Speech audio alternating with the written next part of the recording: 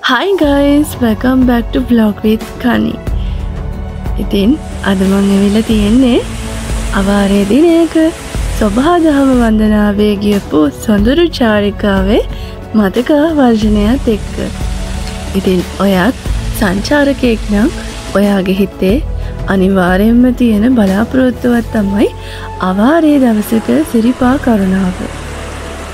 ඉතින් මේක දැනටමත් ඔයා ඉෂ්ට කරගෙන ඇති. ඒත් තවම ඒ බලාපොරොත්තුව ඉෂ්ට කරගන්න බැරි වෙච්ච පිරිසකුත් ඇති. ඉතින් ඒ වගේ මටත් මගේ කනිෂ්කටත් තිබුණු ලස්සන හීනයක් තමයි අවාරේ දවසක සිරිපා කරුණා කරන එක. ඉතින් මමත් කනිෂ්කත් සහ අපිත් සමග එකතු වෙච්ච තව කීප දෙනෙකුත් එක්ක අපි අවාරේ දිනයක සිරිපා කරුණා කරන්න ගියා. කුරුවිට එරත්න පාරෙන්. ඉතින් මේ කුරුවිට එරත්න පාර කියන්නේ සිරිපා වන්දනා කරන්න තියෙන මාර්ග අතුරින් දීර්ඝතම මාර්ගයක්. එහෙනම් ඔයාලා දිගටම අපිත් එක්ක ඉන්න. අවාරේ සිරිපා වන්දනා කරන්න.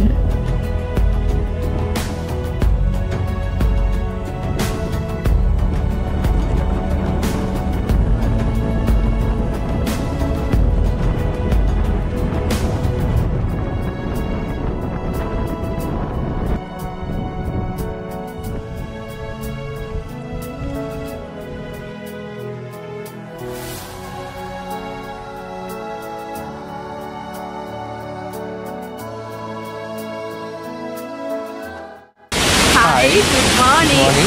ඉතින් අද අපි ඇඩ්වෙන්චර් එකක් පටන් ගන්න හදන්නේ. ඉතින් ඇඩ්වෙන්චර් එක කිව්වට එතනම අපිට අවාරේ සිරිපාද තමයි යන්න හදන්නේ. ඉතින් අපේ ඉන්ට්‍රෝ එක බලන ඔයාලා දන්නවා අපි කොහෙද යන්නේ කියලා. ඉතින් අපි ගොඩාක් කලාසාවෙන් හිටියා අවාරේ සිරිපා කරුණා කරන්න. ඉතින් අපි නිසි අවසර අරගෙන ගමු පටන් අරන් තියෙන්නේ. ඉතින් අපි මේ පාර යන්නේ අවාරේ සිරිපාද යන්නේ කුරුවිට එරත්න පාරේ. ඉතින් කුරුවිට එරත්න පාරේ මේ වෙනකොට නම් පුළුවන් වර්ණගලට යනකම් වාහනේ යන්නේ. ඉතින් අපි දැන් වර්ණගල පවර් හවුස් එක වෙනකම් වාහනේ යනවා. ඉතින් අපි 7 දෙනා විතරක් ඉන්නේ. තව අපේ සෙට් එකක්ම ඉන්නවා. ඒගොල්ලෝ පිටපස්සෙන් පයින් යනවා. මොකද එයාලා ආවේ බයික්ස් වල. ඉතින් බයික් දාන්න පුළුවන් අන්තිම තැන යාලා බයික් දාලා යාලා පයින් එනවා. ඉතින් අපි යාලා බෑග් අරගෙන වාහනේ එකට යන ගමන් ගිහලා වර්ණගල දිහා ඉතින් අපේ අවාරේ සිරිපා ගමන ආරම්භ කරේ කුරුවිට එරත්න පුංචි කඳුගැටයක් උඩ තියෙන ග්‍රීන් වැලි මවුන්ට් රිසෝට් කියන නවාතැන් පොලේ. ඉතින් අපි කලින් දවසේ ඇවිල්ලා ග්‍රීන් වැලි මවුන්ට් රිසෝට් එකේ නවාතැන් අරගෙන පහුවෙනිදා උදේම ඔන්න අපි අපේ ගමන පිටත් වුණා. ඉතින් ඔයාලත් කුරුවිට එරත්න පැත්තෙන් සිරිපා කරුණා කරන්න හිතාන් ඉන්නවනම් සන්දායි මිලකට ඔයාලටත් පුළුවන් ග්‍රීන් වැලි මවුන්ට් රිසෝට් එකේ නවාතැන් ගන්න. කුරුවිට ට්‍රේල් එක ආරම්භ වෙන්නේ කුරුවිට අඩවි කන්ද කියන ප්‍රදේශයෙන්. ඔයාලා අඩවි කන්දේ ඉඳන්ම එනවනම් ඔයාලට වර්ණගල දක්වා එනකොට ඔයාලට අම්බලම් තුනක්ම හම්බ වෙනවා. ඉතින් ඒ අම්බලම් තුන තමයි කැකුණ හින්න, ජම්බෝල ගහයට සහ ඩයිමාංගල කියන අම්බලම් තුන පිරිවෙලින්.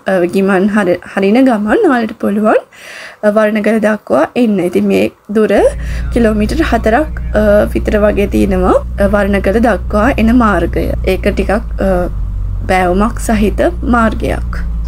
ඉතින් අපි අපේ ගමන ඇත්තටම ආරම්භ කරේ වර්ණගල ප්‍රදේශය නිසා අපිට ඒ කිලෝමීටර් 4 අපේ මුළු දුරින් අඩු වුණා, ඉවත් වුණා.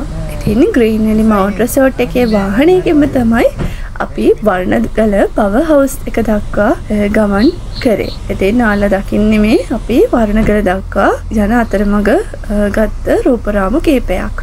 ඉතින් අපි අනිත් ගමන් සගියෝ ටික අපි පිටිපස්සෙන් එයාලගේ බයික්ස් වල අපේ පිටිපස්සෙන් එනවා. ඉතින් අපිට වර්ණගල පවර් හවුස් එකට කිලෝමීටරයක් විතර මෙහෙන් වාහනේට සමුදෙන්න වුණා. මොකද මෙතනින් එහාට පාර හදලා නැහැ. ඉතින් ඔයාලා සමහරකට වාරයට යනකොට පාර ඊටත් එහාට වර්ණගල පවර් හවුස් එක දක්වාම පාර පිරිසකර කරලා තියෙයි. නමුත් අපිට නම් වර්ණගලට කිලෝමීටරයක් විතර මෙහෙන් බහින්න සිද්ධ වුණා. ඉතින් දැන් අපි වාහනේ අපි වාහනේ එන්න පුළුවන්. ඒ කියන්නේ වාහනයක එන්න පුළුවන් අන්තිම තැන මේක. මෙතනින් පාර හදලා නැහැ. කොන්ක්‍රීට් කරපු අන්තිම තැනට වෙනකම් ආවා. ඔව් දැන් ඉස්සරහට තමයි අපිට හදයි. වාරේ පටන් ගන්නකොට ඉස්සරහා හදලා තියෙයි. අපිට ආරංචියක් ආවා. දැන් අපි ආවේ ගමේ කෙනෙක් එක්ක නිසා එයා අපිට කිව්වා පාර දිගටම හදන්න. ඒ කියන්නේ තුම්මෝදර වෙනකන් හදන්න පාස් වෙලා තියෙන්නේ කියලා. පාලමකුත් එහෙම දානවා. තුම්මෝදර පාලම හදන්න සල්ලි පාස් වෙලා තියෙන්නේ කියලා. ඉතින් අපි දන්නේ කොයි කාලේ හදයිද කොහොම වෙයිද කියලා. සමහරකට ඉස්සරහට ඉතින් හදයි.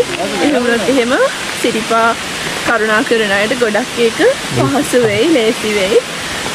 ඉතින් ෂූටින් රැහිපොදේකුත් යනවා. ඉතින් අපි කට්ටි තාම එන ගම එනිසා අපි ඇවිල්ලා ඉන්නේ. වතුර පාරක් තියෙනවා. අපි එනකොට ගොඩක් වතුර පාරවල් හම්බුණා. ඒ වගේම ලස්සන දියැලකුත් හම්බුණා. අපි අර මුලින්ම වීඩියෝ එක ගත්තේ එතන. තව ඉස්සරහටත් හම්බ වෙයි. ඉතින් අපි බලමු නේ ඉස්සරහට යනකොට.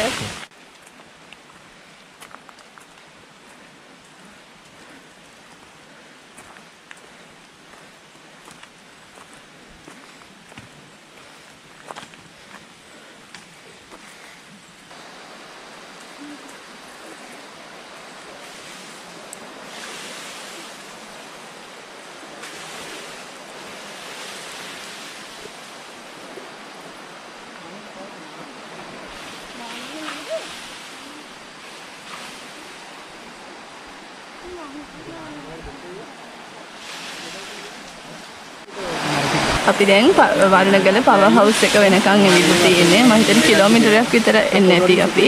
මේ ටිකේ නම් පාර ටිකක් ගල් සහ වතුර පාර එක්ක ආවේ. ගල් පාර කැඩිලා එහෙම හදපු පාරක් නෙමෙයි. අද වැස්ස නැහැ. ඔව් වැස්ස නැහැ කියන්න බෑ. උඩට වැහැලා ඇති. මේ වෙනකොට නම් අර ඉස්සෙල්ලා අපි බහිනකොට පොඩි පොදයක් ගියා. දැන් නම් පොදයක් දැන් නම් චුට්ටක් වැස්සක් නැහැ. අපි එහෙම කියන්න නරකයිනේ. ඒ කියන්නේ දැන් පොඩි අවුවක් තියෙන වෙනවට කළුවකුත් තියෙනවා. ඉස්සරහට ගිහින් බලමු ඉතින් වර්ණගල පවර් හවුස් එක වීව් එකක් තියෙනවා මෙතන. කට්ටිය අඳුනලා දෙමු. ඉතින් මෙයා තමයි අපේ නඩේ ගුරා. ගමන ඕගනයිස් කරේ නිරා තමයි. ඉතින් එයාගෙත් තියෙනවා YouTube channel එකක් නිරා tracking and tracking කියලා YouTube channel එකක් තියෙනවා. ඉතින් ඒකත් subscribe කරගෙන යන්න. එතකොට මේ මල්ලි ෂෙහාන්. එතකොට මෙයා ප්‍රමෝද්. එතකොට මේ කෞශල්‍යා. දෙන්න මේ උදේශීයව දන්න ඕගොල්ලෝ. හෂාන්. හායි. අර පැත්තකට වෙලා ඉන්නේ කවුද? මේ කවුද? මල්ලි. නම මොකද්ද? මම සංජු. එතකොට අර කවිෂ්ක. හායි කියන්නේ. එයාගේ තියෙන YouTube channel එක. මොකද්ද මල්ලි නම channel එකේ? කවිෂ්ක MG. එයාගේ තියෙනවා channel එකක් කවිෂ්ක M දිල්ෂාන් කියලා. ඉතින් ඒකත් subscribe කරන්න. ඉතින් ඇත්තටම මේ ගමන මම හිතන්නේ අපි කට්ටිය අඳුරගත්තේ. ඉතින් මම කීප දෙනෙක් අඳුරනවා. අපි ඒගොල්ලන් අඳුරගත්තේ.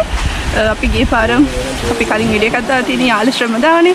ඉතින් ඒකෙදි දිනේෂ් අයියාගේ ශ්‍රමදානේදී තමයි අපි කට්ටිය අඳුරගත්තේ. ඉතින් ඒ අඳුරගත්ත ඒ පිට එකට තමයි දැන් අපි යන්නේ. ඉතින් අපිට මේ ගමන සංවිධානය කරන්න නිරා තමයි සම්පූර්ණ එයා තමයි අපිට කතා කරලා අවසර අරගන්න වැඩේ ඉතින් සේරම ගමන ප්ලෑන් කරේ නිරා. ඉතින් එයාට අපි මේ වෙලාවේ තෑන්ක්ස් කරනවා. අපි දැන් වෙලාව 10:00යි. අපි බලමුනේ අපිට කොච්චර වෙලාවක් කියයිද. වගේම ගමනේ ඉස්සරහට හම්බ වෙන විශේෂ තැන් ඔයාලත් එක්ක බෙදා ගන්නවා. වර්ණගල පවර් හවුස් එක. මෙතන වතුර පාර මම හිතේ කවුරුයි නානවා කියලා. සද්දෙට බලපුවම නානවා නෙමෙයි මේ අර ලොකු වතුර මේ එකක් කියන්නේ. ඉතින් වර්ණගලට එනකොට අපි උදේ 10 වගේ වුණා. ඉතින් එතන ඉඳන් අපිට සිරිපා කරුණාකරට තියෙන කුරුවිට අඩවි කන්ද ඉඳන් එන මාර්ගයේම තමයි ඉතින් අපි වර්ණගල පව හවුස් එක ළඟ පොඩ්ඩක් ගිමන් හැරලා අපි අපේ ගමන අපහු ආරම්භ කරා. ඉතින් මෙතන ඉඳන් යනකොට අපිට ඔන්න සමන් දේවාලය හම්බ වෙනවා. කුරුවිට පැත්තෙන් යනකොට හම්බ වෙන පුරාණ සමන් දේවාලය හම්බ වෙනවා. ඉතින් මේ මාර්ගය එහෙමත් නැත්නම් කුරුවිට අඩවි කන්ද කියන එරත්න කියන මාර්ගය සිරිපා කරුණා කරන මාර්ග අතරින් පැරණිම මාර්ගයේ විදිහටත් හඳුන්වන්න පුළුවන්. ඉතින් මුලින්ම සිරිපා කරුණා කරන්න ගිහින් තියෙන්නේ මේ මාර්ගය කියලා තමයි ඉතිහාසයේ සඳහන් වෙලා තියෙන්නේ.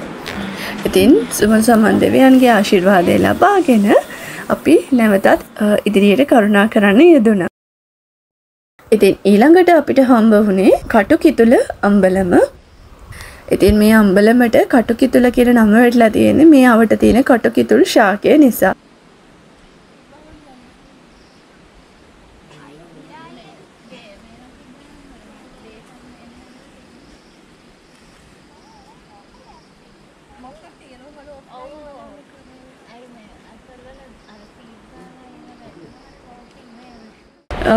ඉතින් අපි දැන් ඉස්සරහට ඇවිදගෙන යන ගමන් ඉන්නේ කුරුවිට රත්න පාරේ මුල් හරියදී හම්බ වෙන පඩි සහිත මාර්ගය ඉවර කරලා අපි දැන් යන්නේ මෙන්න මේ වගේ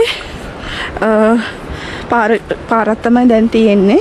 ඉතින් අවාරේ නිසා දිගටම වතුර ගලාගෙන යනවා පාර දිගේ. ඒ වගේම මෙතනට හොඳ view එකක් තියෙනවා. අර ඉස්සරහා තියෙන view point එක. ඉස්සරහා තියෙනවා view point එකක්. ඉන්න ලස්සනට පේනවා. ඉන්නේ. අර මෙහි යනකොට මේ පැත්තට. මේ පැත්තටනේ. ආවට මොකක් හරි කියනවනේ. ඈත පේනවාද අර වතුර පාරවල් වෙනවා අර ගල දිගේ. ඕවනේ මට එන්න. අර දැක්කද? අර කැමරා එකට පේන්නේ නැහැ. කැමරා එකට පේන්නේ නැහැ. මට උඩ ගලනකොට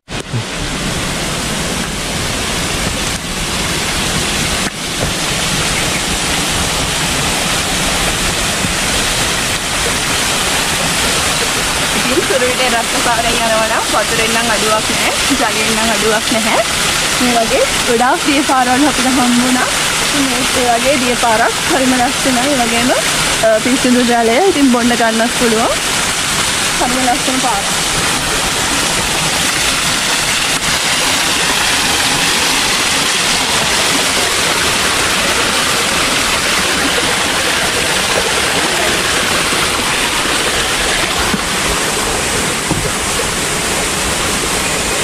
බබා හැරෙන්න.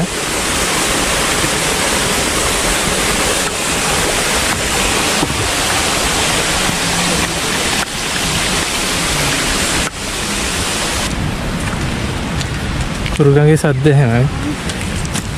මොදර්ට කිට්ට.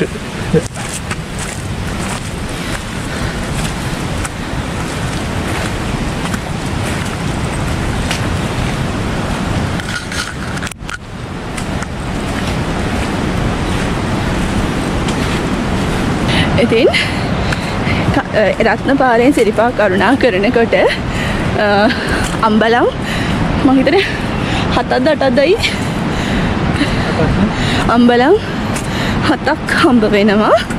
ඒ අම්බලම් 7න් මේ වෙනකොටත් අපි අම්බලම් 4ක් පාස් කරගෙන අවිල්ලා තියෙන්නේ.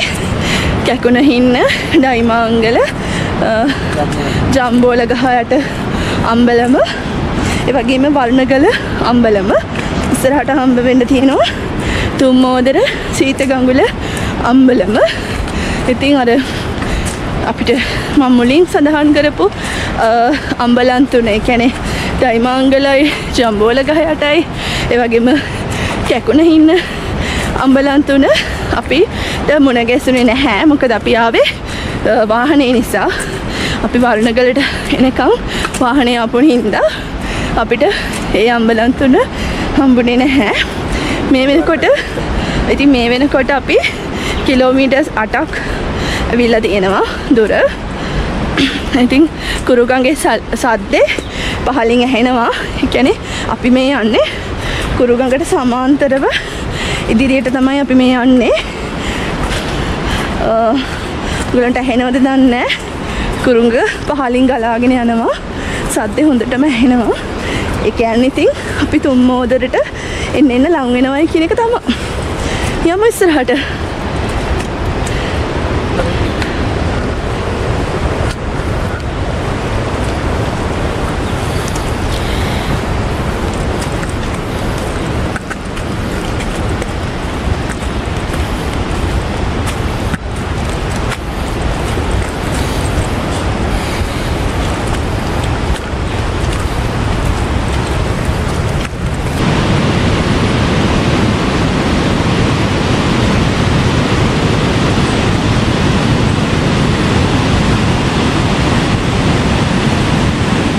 ඉතින් දැන් වෙලාව දවල් 12 පහු වෙලා ඇති. ඉතින් අපි දැන් ඉන්නේ තුම්මෝදර සීතගඟුල කියන ප්‍රදේශයේ. ඉතින් මෙතනට තුම්මෝදර කියලා කියන්නේ මෙතන ගංගා දෙකක් එකට හම්බ වෙන මංසන්ධියක් නිසා.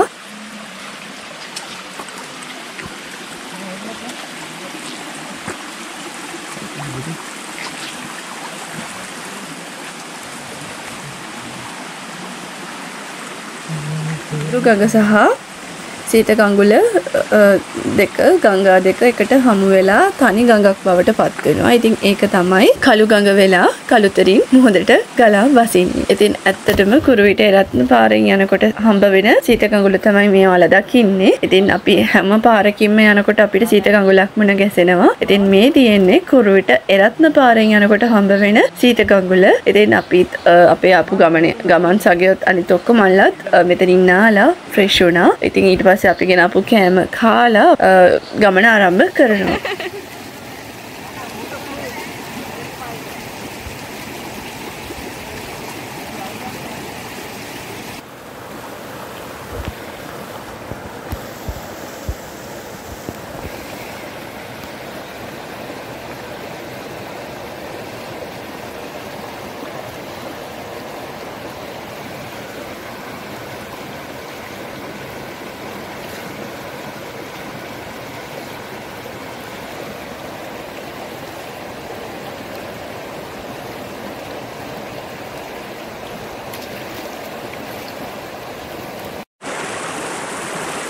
අපි මේ කොහෙද ඉන්නේ? සීතගඟුලේ. මෙතනින් එහා පැත්තට අපි ඊතර වෙලා යන්න ඕන.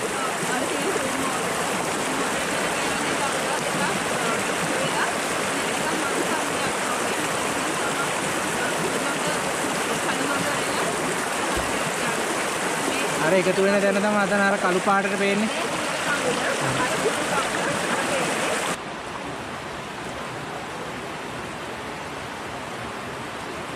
ඉතින් මේ අම්බලම ගැන කියනවා නම් මේක ඉතා හොඳ තත්ත්වයේ තිබුණා. ඒ වගේම තමයි ඔයාලට টয়ලට් පහසුකමුත් මෙතන තියෙන නිසා ඒ අවශ්‍යතාවයනොත් ඉටු කරගන්න පුළුවන්. ඒ වගේම තමයි වතුරක් තියෙනවා මෙතන. ඒ කියන්නේ අම්බලමේ ඇතුලේ වතුර නැහැ. අපිට නමුත් සීතගඟුල තියෙන නිසා අපිට මෙතනින් වතුරේ ප්‍රශ්නයක් නැහැ. වතුර තියෙනවා. ඒ වගේම තමයි මේ අම්බලම ඉතාම පිරිසිදු තත්ත්වයේ තිබුණා වාරේ වුණත්. ඔයාලත් වාරේ එනවනම් මේ දේවල් අපවිත්‍ර කරන්න එපා. තව කෙනෙකුට පාවිච්චි කරන්න පුළුවන් විදිහට ඔයාලගේ එන කුණු නිසි පරිදි බැහැර කරන්න. ඉතින් මෙතන කුණු බැහැර කරන්න වෙනම හදලා තිබුණා. ඉතින් ඒවට ඔයාලගේ එන කුණු දාන්න හැමතැනම කුණු විසික් කරන්න යන්න එපා.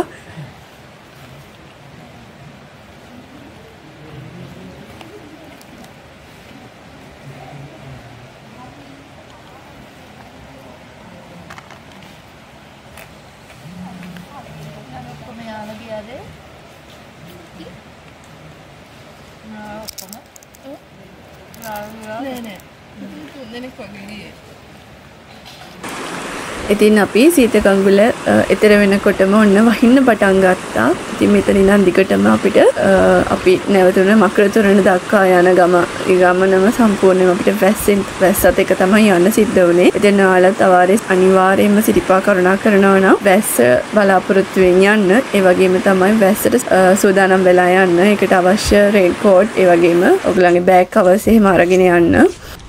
අපි මේ වැස්සේ සිරිපා කරුණා කරන ගමන් දැන් මේ කොයි හැරෙද ඉන්නේ? දැන් මම හිතන්නේ මෙතන උඩමාලි බඩ පාර උඩමාලි බඩ පාර මේ පාරට හමු වෙනවා. ඒ කිට්ටු.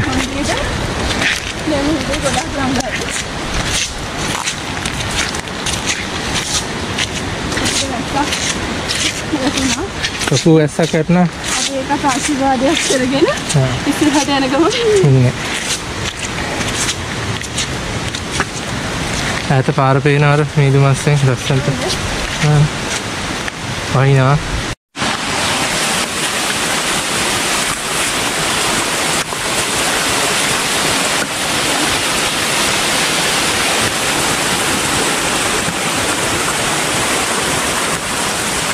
ජලයෙන් නම් අඩුවක් නෑ.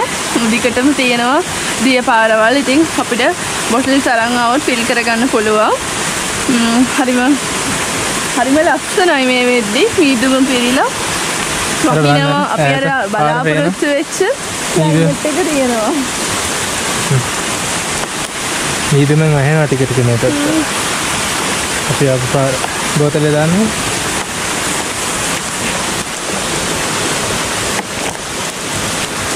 හරි කුඩේ ගන්න අපි යමු.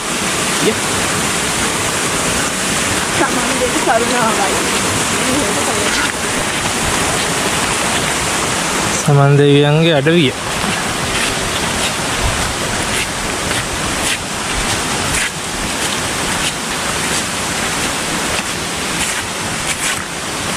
මේ සබාධර්මයේ ඔක්කොම බාර වෙලා තියෙන්නේ යාත්.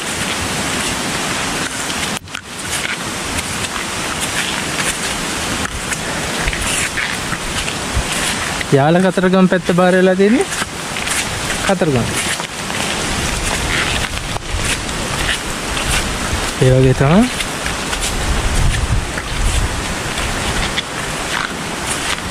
සිරිපාඩේ බාර වෙලා තියෙන්නේ සමල් සමන් දෙවියන්ගේ. දැන් වැස්ස ටිකක් අඩු කරා. මේ අයිනේ හෙල.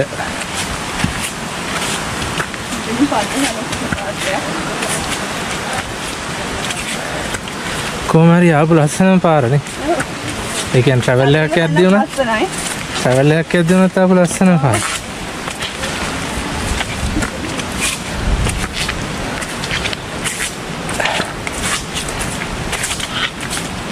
ගස්වල මුල් තියෙනවා, ගල් තියෙනවා.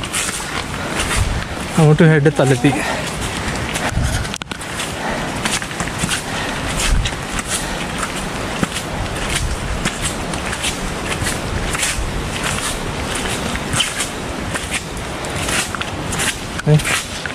අවකාලික ඇතිච්ච අතර පාර ගලාගෙන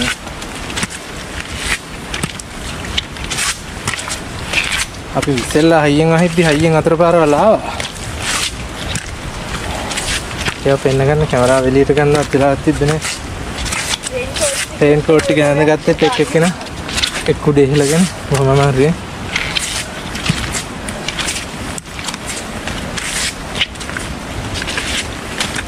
ජාවාද දීපා කරුණා කරලා එනවනම් ටැස් තියලා අනිවාර්යෙන්ම බලාපොරොත්තු වෙන්න ඕනේ දෙයක්. ඒ නිසා ඇත්තට සූදානමින් තමයි එන්න ඕනේ. ඒක ගොඩක් ආසාවෙන් හිටපු ගමනක්. ජීවිතේ තිබිච්ච ආසාවන් තියෙන ආසාවන් එකින් එක සම්පූර්ණ කරගන්න ගමන් ජීවිතේ විදින ගමනක් තමයි මම හිතන්නේ ජීවිතය කියලා. ඒකට සල්ලිවත් වෙන කිසිම දෙයක්, කාලේවත් සල්ලිවත් කිසිම දෙයක් මම හිතන්නේ බාධාවක් කරගන්න නරකයි. පුළුවන් විදිහට අපි ජීවිතේ විඳින්න ඕනේ. යමු. ඉතින් දිගටම මෙතන ඉඳන් අපිට වැස්ස තමයි වැස්සත් එක තමයි අපිට ඉස්සරහට යන්න සිද්ධ වුණේ. ඉතින් අපිට වීඩියෝ ෂූට් සම්පූර්ණයෙන්ම හරියටම ගන්න හම්බුනේ නැහැ. සමහර තැන් ලෙස් වෙනවා, ඒ වගේම පාර හරියට නැහැ. ඉතින් අපිට පුළුවන් හැම තැනකදීම වගේ අපි ඔයගලන්ට බලන්න වීඩියෝස් ගත්තා. ඉතින් මේ විදිහට තමයි අපි ගියේ වැස්ස, මීදුම, සීතල ඒ දේවල් වලින් යනකොට ඒක මාරම ලොකු වශයෙන් කියා ගන්න බැරි තරම් හරිම විඳින්න ඕනේ ෆීලින් එකක්. ඒක ඇත්තටම මාරම ආසයි. දැන් මතක් වෙනකොටත් ඇත්තටම මේක ගොඩක් ආස හිතෙනවා. ආයසරයක් යන්න තියෙනවා නම් කියලා හිතෙනවා. ඒ තරමටම ඒ ක්ලයිමේට් එක පුදුම තරම් ලස්සනයි. ඉතින් සිරිපා කරුණා කරන්න පුළුවන් ප්‍රධාන මාර්ග 3ක් තියෙනවා. ඉතින් ඒ තමයි හැටන් නල්ලතනි මාර්ගය කිලෝමීටර් 7ක් වගේ තමයි වෙන්නේ. ඊළඟට රත්නපුර පලාබද්දල රජමාවත ඒකේ සම්පූර්ණ දුර කිලෝමීටර් 11ක් වෙනවා. ඒ වගේම තමයි කුරුවිට එරත්න මාර්ගය. ඉතින් ඒකේ සම්පූර්ණ මුළු දුර කිලෝමීටර් 16ක් වෙනවා. ඉතින් මේ මාර්ග තුනට අමතරව සිරිපා කරුණා කරන්න පුළුවන් වැඩි ප්‍රචලිත නැති මාර්ගයන් තව 3ක් තියෙනවා. ඒ තුන තමයි උඩමාලිපොඩ පාර දැනණියගල. අපේ වීඩියෝස් බලනවා නම් ඔයාලා දන්නවා අපි මේ අවුරුද්දේම වාරේ අපි සිරිපා කරුණා කරේ සඳගල දැන්න මාර්ගයෙන්. ඉතින් ඒක තමයි සිරිපා කරුණා කරන්න තියෙන මාර්ග අතුරින් කෙටිම දුරක් තියෙන සහ පහසුම මාර්ගය. ඉතින් ඒක තියෙන්නේ හැටන් නල්ලතන්නි පැත්තට කිට්ටුවෙන්. ඒක හැටන් නල්ලතන්නි මාර්ගයේ මහගිරිදම්බේ ආසන්න ප්‍රදේශයට තමයි එකතු වෙන්නේ. ඊට අමතරව තවත් දුෂ්කර ඒ වගේම දීර්ඝ මාර්ගයක් තියෙනවා. ඒ මාර්ගයට කියන්නේ දෙහෙනකන්ද මෝක්කුවත්ත මාර්ගය කියලා. ඒකේ සම්පූර්ණ දුර කිලෝමීටර් 32ක් වෙනවා. ඉතින් ඒක ඇත්තටම එක දවසෙන් නිම කරන්න ගමනක් නෙමෙයි.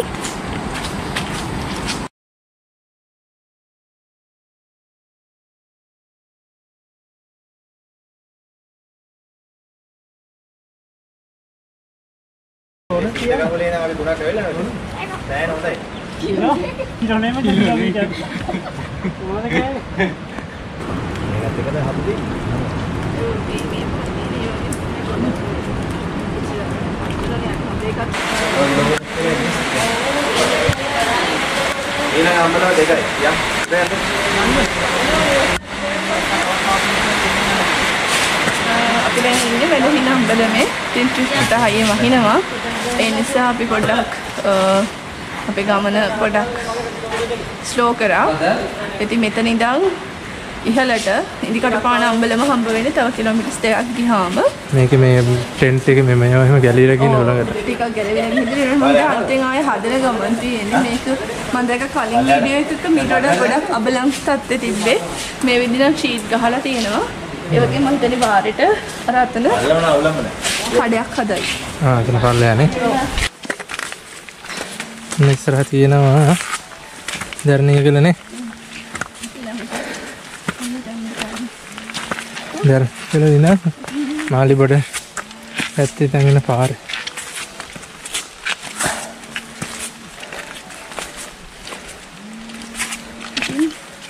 අපි තවත් එක මන්තන්දීකට ආවා. මේ තියෙන්නේ ශ්‍රී පාදස්ථානයේ කරුණා කරන්න පුළුවන් තවත් එක පාරක් තමයි ධර්ණියගල උඩමාලිබඩ පාර. ඉතින් ශ්‍රී පාදස්ථානයේ කරුණා කරන්න ධර්ණියගල පැත්තෙන් එනවා නම් මෙන්න මේ හන්දියෙන් තමයි කුරුවිට එරත්න පාරට ධර්ණියගල පාර එකතු වෙන්නේ.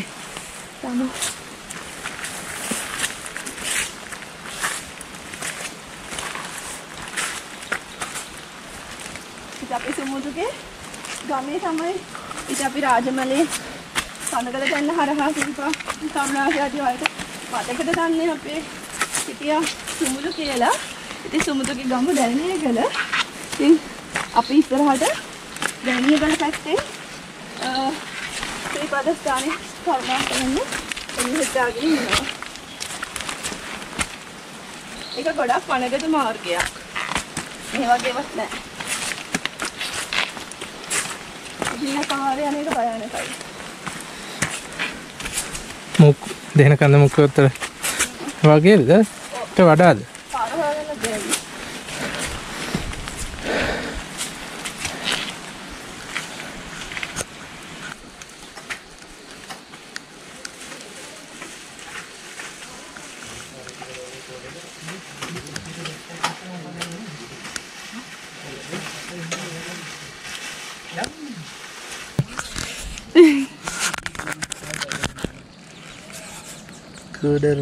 යාළුවන්ගේ ප්‍රහාර අනිවසුර තියෙනවා. ඉතින් මේ ළඟපාත සද්දාන්තයෝ ඉන්නවා. මේ හරියට එනවා කියන්නේ? ඒක නෙමෙයි. හිතන්නේවත් නැහැ.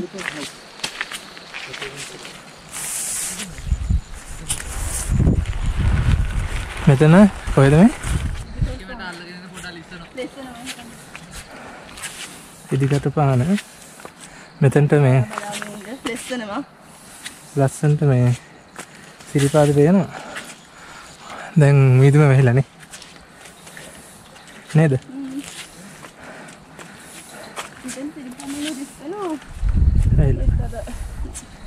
ක්ලයිමේට් එක නම් මාරයි. හරිම සුන්දර.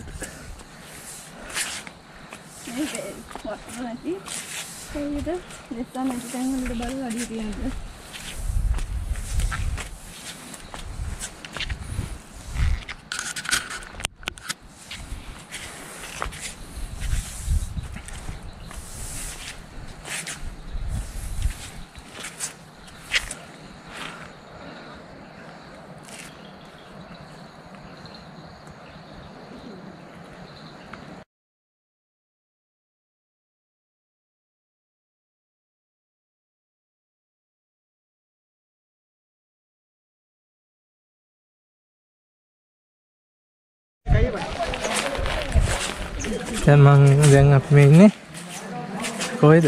ඉදිකට පානේ. ඉදිකට පානේ. මේ තියෙන්නේ ගෙත්තම් කානේ. ගෙත්තම් කරමු.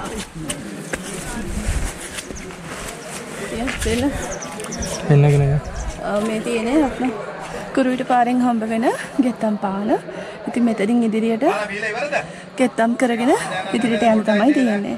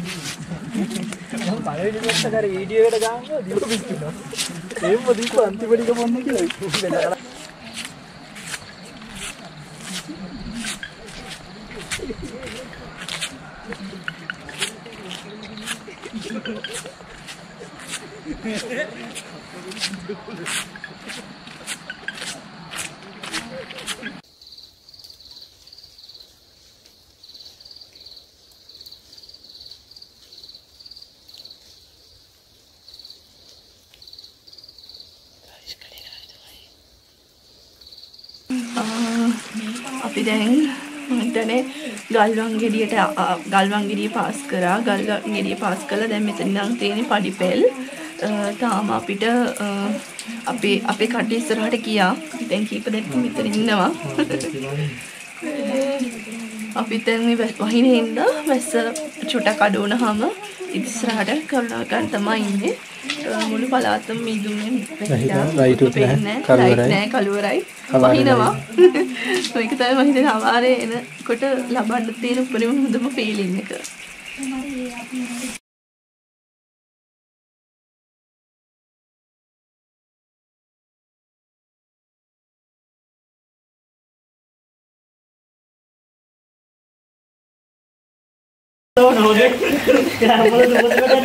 කවුද මේ ඉන්නේ? කණී නානවා. නාන්නේ වැස්සෙක්.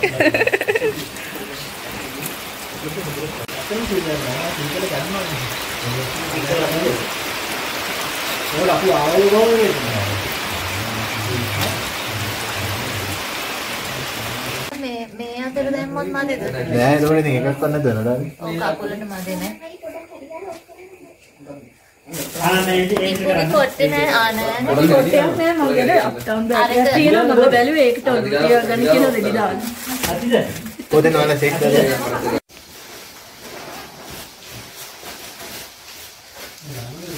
අපේ මල්ලිලා ටික කෑම හදනවා. අද රැට පරිප්පු තමයි හදන්නේ. අමුතුම කෑමක්. ඔව් මේ මොනවද අපිට කන් තියෙන අද රැට? පරිප්පු රසට චිකන් හොද. පරිප්පු එක මොනවද අපි කන්නේ? පරිප්පු එක තියෙන කරපිංචා ගොඩයි. නයි මිරිස් ගොඩයි. ප්‍රමෝද්ගේ තමයි මෙනියු මොකක්ද ඒකට කියන්නේ රෙසිපි එක. ප්‍රමෝද් තමයි අද අපේ කිචන් හෙඩ්. මේ තිස්සම හරාමේ රෙසිපි වගේ. කෙලින්ම නයි කොච්චි මිරිස් වලින් හදන පරිප්පුවක්. අපි බලමු කාලා කොහොමද කියලා. උතල් දේ පොලිමර් නේ. උදේ කොහොමද සෑහෙන මොකක් වේ? ඉතල කිව්වා.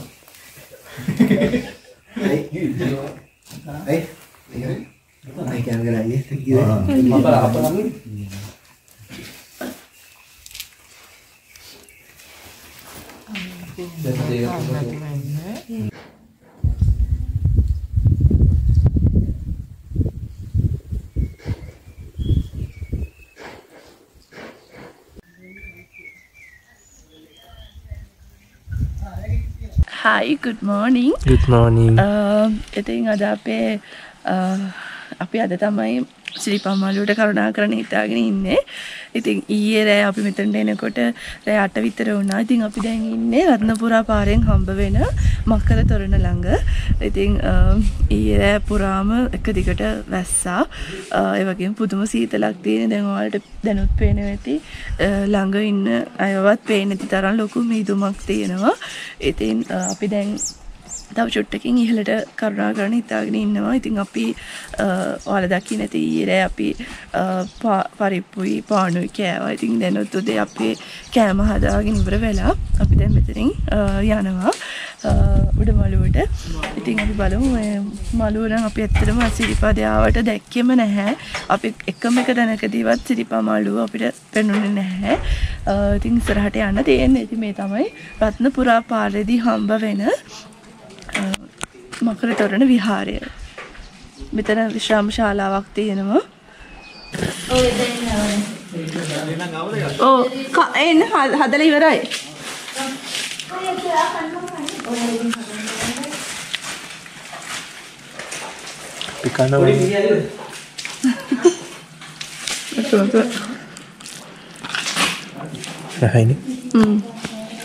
කෞශල්‍යගේ නූඩල් එක. කෞශල්‍යගේ අවුරුදු 20ක පළපුරුද්දෙන් හදපු නූඩල් එක තමයි අපි දැන් මේ කන්නේ. නිකන් සුදු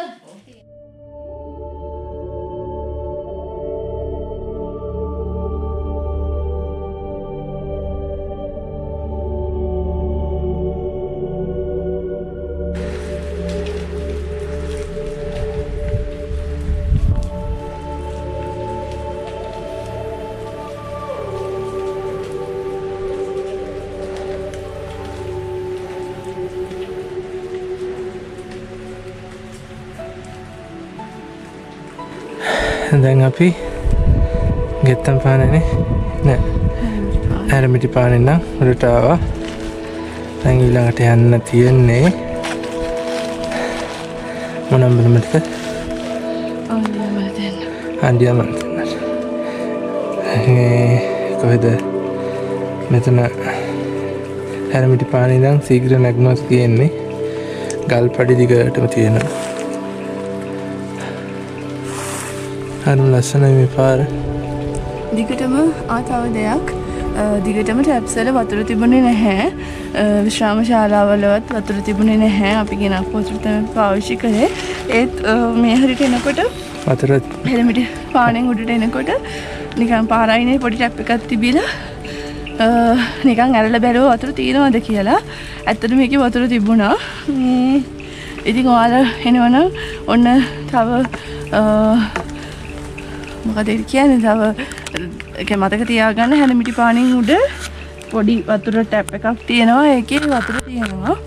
ඔයාලට පුළුවන් ඔයාලගේ බොටල් සීල් කරගන්න. එතන මුර පොලක් හරි මං හිතේ බෑ. ඔව් එතන මුර පොලක් මං හිතේ. ඒකට වතුර ඇති. ඒ හින්දා වතුර තියෙනවා එතන.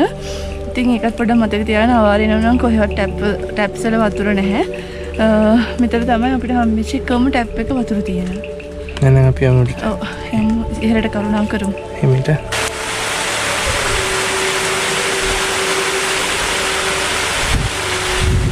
සිරිපාද රක්ෂිතයෙන් එන දිය පාරක් නේ. පල්ලෙහාට ගලාගෙන යනවා.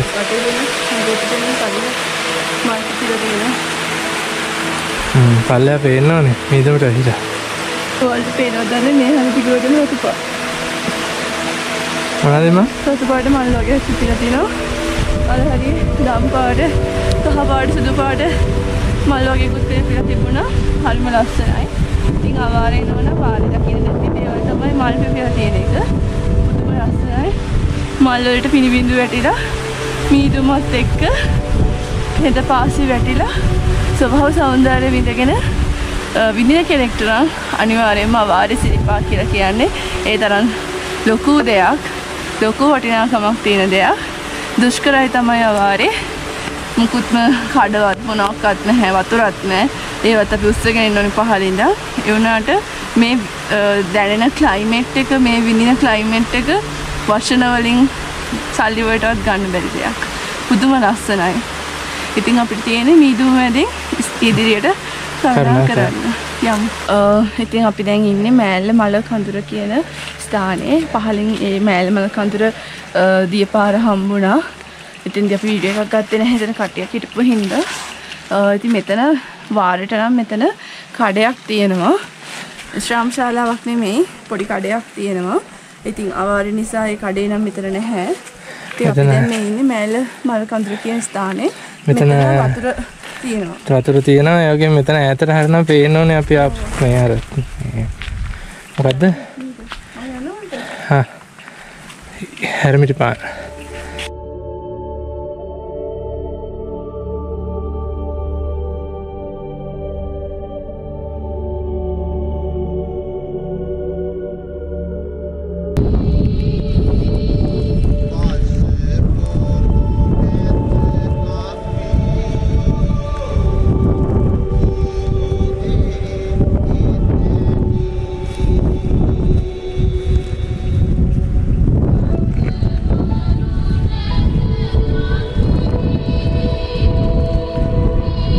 එන්න මෙතන නාතියෝ.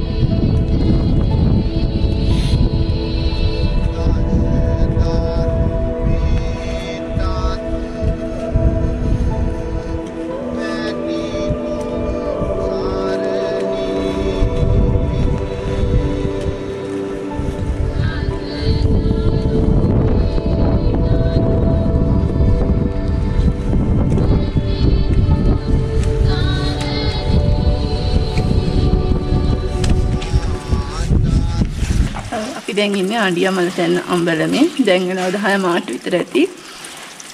මුළු පරිසරයම අර ඉස්සෙල්ලා කිව්වා වගේ මුකුත් ගොපෙන්නේ නැහැ. ළඟ ඉන්න කෙනෙක්වත් පේන්නේ නැති තරම් මීදුමක් තියෙන්නේ. ඉතින් අපි බලනවා මන්ට උඩ මළුවට යන්න. අද පොයේ දවසේ නිසා මළුව හරි කියලා හිතනවා. ඉතින් අපි බලමු නේ සුමන සම්බන්ධයෙන් පිටින් අපිට මළුව වන්දනා කරගන්න පුළුවන් වුණොත් ඒක ලොකු දෙයක්. ඉතින් හිතේ බක්ටෙත් එක්ක යන ගමන මේක තමයි ආඩියාමල තැන්න අම්බලම. හම්බෙන අවසාන අම්බල. ඔව් මෙතන තමයි මේ රත්පුරා පාරේ හම්බෙන අවසාන අම්බලම. ඉතින් මේ ආඩියාමල තැන්න අම්බලමත් එක්ක ගෙතිච්ච ගොඩක් කතා තියෙනවා, ජන කතා තියෙනවා.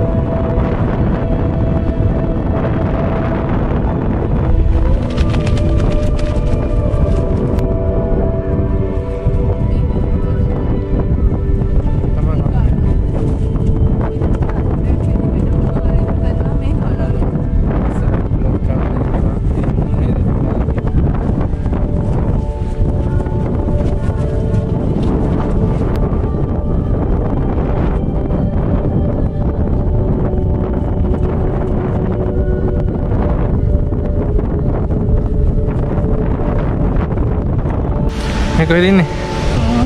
අපි මේ ඉන්නේ මළුවට ළඟ. ආසන්නේ හුලං කපොල්ල කියන තැන ඉන්නේ. ඉතින් බෝඩ් එක හුලං කපොල්ල. ඉතින් හුලං කපොල්ල හුලං නම් අඩුවන්නේ නැහැ. පාරේ පේන විදිහට පුදුම මිස් එකක් තියෙනවා.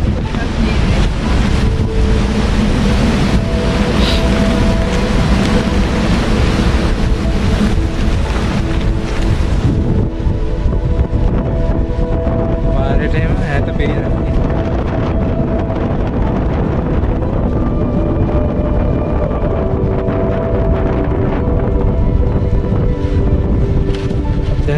කරනවා ඉස්සරහට.